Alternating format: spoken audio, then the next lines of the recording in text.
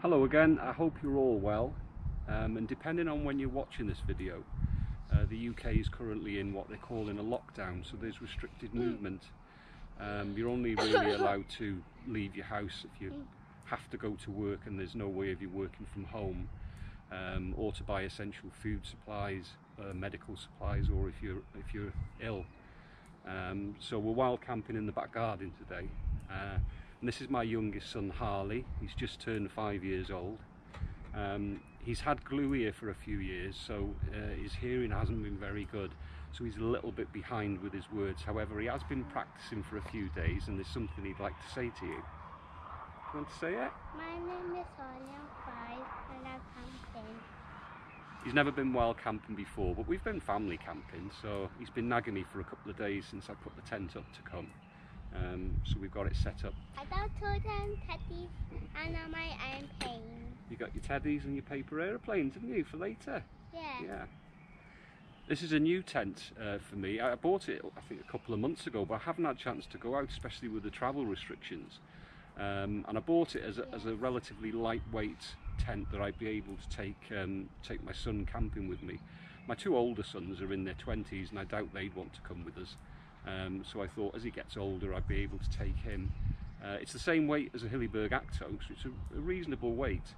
Easy to put up, it's freestanding if it needs to be. It's a 3-season tent, so in some parts the fly sheet doesn't come all the way to the ground. But there's plenty of room. I've got 2 full-size adult sleeping bags with 2 adult mattresses in there, no problem at all. And then the front porch comes down to the ground, which I'll show you later in the film. So you've got places to store equipment, or if need be, if the weather's bad, you could do some cooking in there. Sorry? It's not this and pasta. You got your pasta, and we got our relatively lightweight cooker, which is not lightweight at all, is it? It's quite heavy. Yeah. Yeah. And we got a frying pan there. Yeah. Yeah. So there is I think a Just Giving page or a GoFundMe page, but I'll put the link in the video description below. Quite a few wild campers. I thought it was tonight, but it was actually last Saturday. Did a wild camp, and they were asking for people. The lights in or camping in night. Yeah, we got a light for in the night, haven't we? Yeah. It's all see. So we can see. Yeah. Yeah, they were just trying to raise some money for, I think it was for the NHS, and the last time I checked, it was over £100,000. But I'll leave the link once I find the page in the description below, and if you'd like to donate anything, please feel free. I don't see the house. You got a little what, sorry? I don't see the house. Don't tell them our house is there. Yeah. This is supposed to be a wild camp in the mountains. Yeah. He's giving it all away now, isn't he? So Harley wanted to eat what I have when I go camping. So if you've seen any of my other videos, one thing I take with me sometimes are these pasta and sauce dehydrated meals. They're only they're less than 50 pence, I think, from Aldi, and he really likes them. So I'm going to make him that for his tea tonight, and maybe a bit of custard and some sponge pudding as well.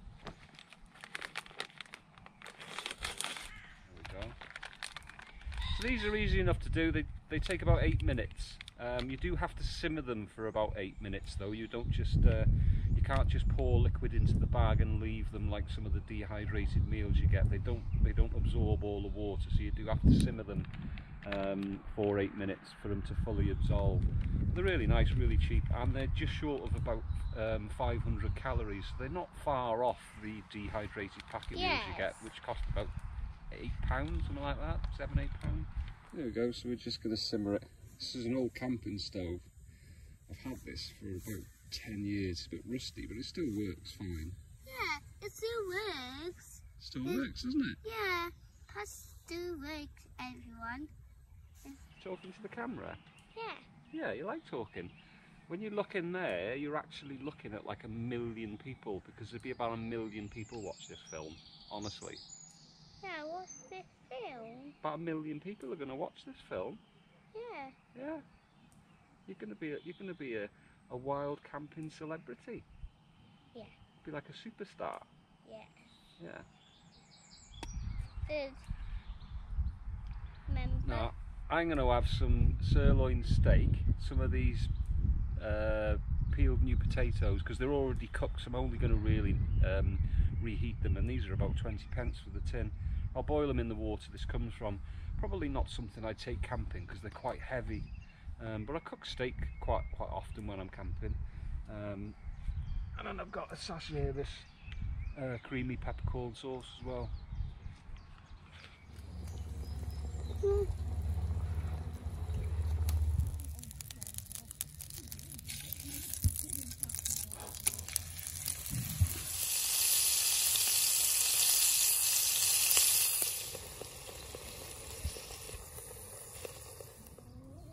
You mind he doesn't get it?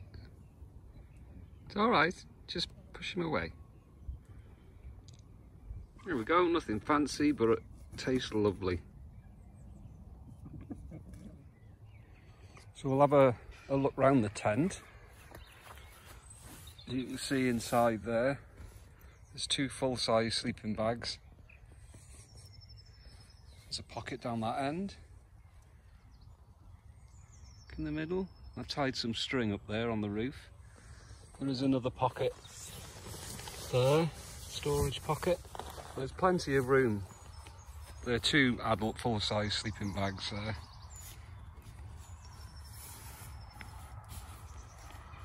A person right here is big. The material is much thinner than the Sulu. It's very noticeably thinner. I mean, you can sort of see through it.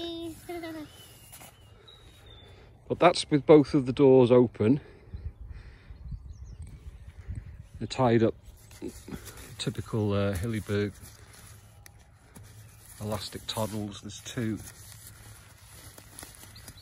here, so you can close the door. Now if you look here, on the floor, I've already got a tent peg put there with a loop. So you can have both doors open or one door open, and you just attach it like that. So I'll just attach this up now and show you. Okay, so when you attach it onto the toggle there, you've got a strap, you can pull it tight. And then that's one of the doors closed. You can have either of them closed, it doesn't matter, you just swap the toggle over to the other side. And then you can close both of them up to make a vestibule. So again, on the other side, same elasticated toggles. And then the zip at the top.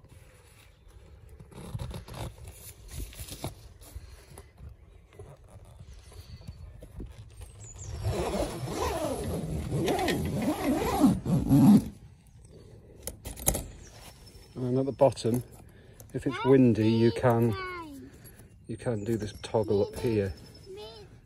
That's me inside. Yeah, you're inside. So that's if it's windy, you do that toggle up there. Yeah. Just stops the zip coming undone. It's got the usual sort of rubbery type material over the zip. And then at the top, if you need a bit of extra venting, there's a zip here. So you can open it up for some extra venting there.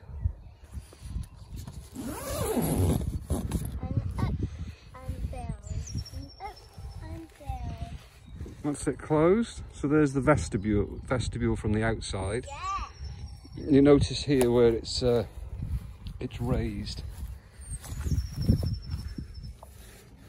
The ground sheet does come up really high. So if the wind was hitting it at an angle, you'll be fine in there. But it allows for ventilation to get under, which is why it's a 3-season tent. And there's a guy line on each of the 4 corners, and then in the middle on the side you can see there's a large venting area there as well, with a small guy line coming out just to hold the fly sheet open. It's really easy to put up, really quick.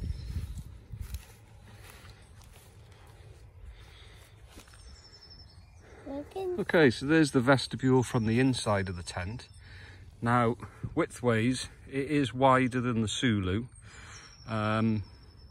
It's probably almost as wide as the Acto, but where it differs is the the fly sheet sort of is concave here, so it hasn't got the space there. I mean, you could still cook. I would recommend a cooker that was low down, or potentially what you can do is unbutton a couple of these and just pull part of the inner away to create a bit of extra room for cooking. But it's fine for storing. You could store 2 packs in there, no problem at all.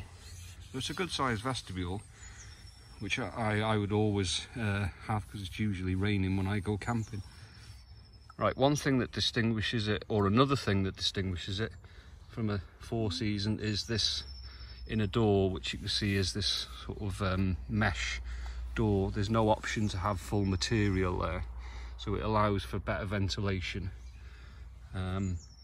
Whereas a 4-season tent, that could be solid material there, so that's another feature that's different.